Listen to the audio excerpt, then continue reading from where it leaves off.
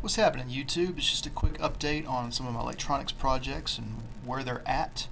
I got two major things that I'm trying to build right now. The function generator, the XR2206 function generator, had a little setback on that, but it wasn't a setback. I'll get to that in a second. And this is a mixer. I'm actually trying to build a little mixer for the circuits, the oscillators that I'm going to be building.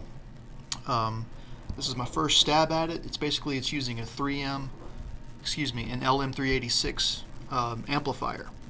And right now I have it working in stereo, but I've got three inputs, and then those go to the output, which is here, and I can change the volume here. And then I can do panning to either the left or the right. The problem is that I want to be able to do panning per individual input. So I'm going to redo that here, and it's going to require two 386 chips. And the reason why is because one is going to be for the left and one is for the right. And I'm basically have the inputs. We'll choose to go either to the left one or to the right one. Fingers crossed that that's going to work. We'll see. But these little guys here are going to be the speakers for it. And my idea is to build these little daughter boards, solder these into here. And then I've got these female and male headers that are going to go into, I'm hoping to use this PC board for the mixer board, pardon the glare. And so it's big enough, and I'll basically just sort of plug in the speakers. I guess I can use this guy. They'll kind of go over here on the edges is the idea, not really sure. Somehow I would like to use this DC jack instead, but I don't know how I'm going to drill these into these holes. So I thought about maybe drilling the DC jack into more of this sort of proto board and then cut it away. I'll worry about that later though. But this guy's pretty cool. I built him first. This is another 386 chip that I'm using to basically, I can plug this into like any breadboarded oscillator and just immediately get some results. That's the idea. The mixer is going to be a little different, a little bit more of a larger endeavor, but check this out. This guy actually gets pretty loud.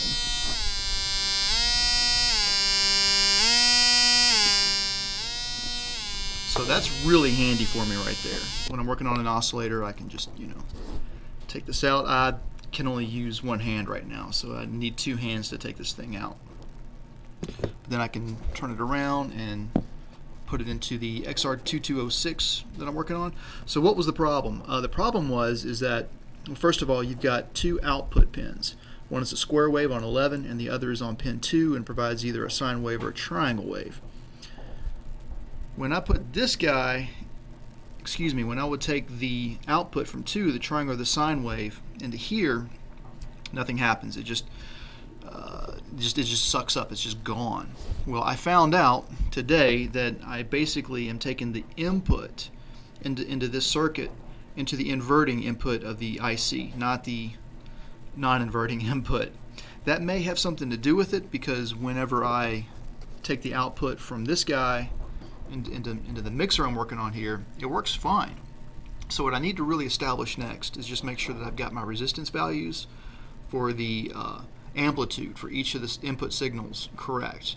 The panning works for this one, but it doesn't, like I said, it doesn't make sense to just pan the final output of all your mixed oscillators either left or right.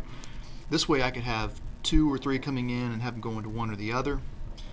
This is one of the first speakers that I had. It came out of a greeting card. It's very, very low, and this one is actually a pretty nice speaker, but I'm definitely going to use these two pairs because they're more matched, get a better sound. These wires are really tiny, so I'm going to take these off. I've already tried to use them before when I was working on this one, but I don't know if you can see or not. Probably not. But I'm not using the original wires on the speaker for that. And the main reason why is because I can't strip them. They're so thin that I can't even like strip off the edges of them. So I'll just pull them off the end there and get some new wires, probably red and black, just so I can see. Doesn't really make much of a difference there, not really. Oh, I got this guy fixed.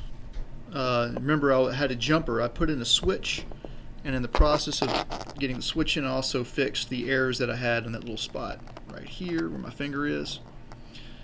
Corrected that, and everything works great now with this little guy.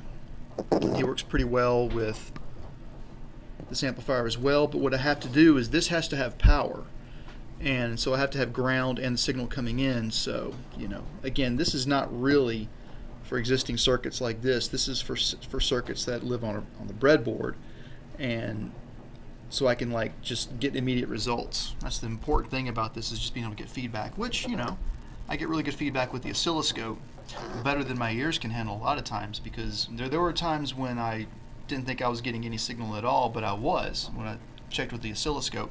Couldn't hear it, but I could see it. Apart from that, I got one more project I'm going to work on. Purchased the Janeco power dual power supply.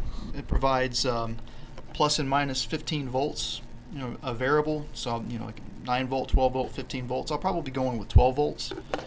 But now I got like a nice easy way to get negative and positive, as long as I can put this together correctly and not shock myself in the process of doing it.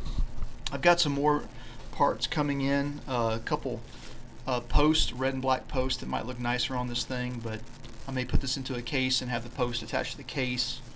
I would like to get a couple voltmeters so I could actually see what the rating is without having to use my multimeter every time that I adjust it. That'd be pretty nice. But that's about it for now. I am in the process of reading this book, which is just an amazing book. This is a book that we had at the program that I went to school in at the 90s, audio program that I attended. And this is like the senior level book. I wish I had bought it back then, but I was able to get a copy now. And it's just been a great read. It's been invaluable. I also got another, well, actually I have two more, but this just came in today, volume 2. There's some nice stuff in here, and I've been really enjoying volume 4, but I probably will not get volume 3. We'll see. I'm in no hurry to get that one. But that's about it. Almost the delay pedal. The delay pedal. Oh, I need to get this thing fixed. I got 2 more potentiometers. I broke 2 of them, unfortunately. Getting away from that glare. Glare's everywhere. But these buttons, the momentary buttons, this one doesn't do anything, and this one makes a horrible crackling pop, which will destroy your speakers. So I got more work to do on this thing. But all of the pots work, so that's great. So got that going for me. Let's see, and that's about it. So I'll see y'all on the flip side. Hopefully you'll see some of these things been realized and soldered on to prototype boards next time you see this stuff. Oh yeah, before I go, these little guys are kind of cool. This allows me to easily plug in 1/8 inch patch cords to get inputs and outputs for my breadboards, and just plug them right in, and I've got ground, so I just have like something going to ground, and then whatever my input is on the red side there. Alright, that's it. Thanks for watching. Bye bye.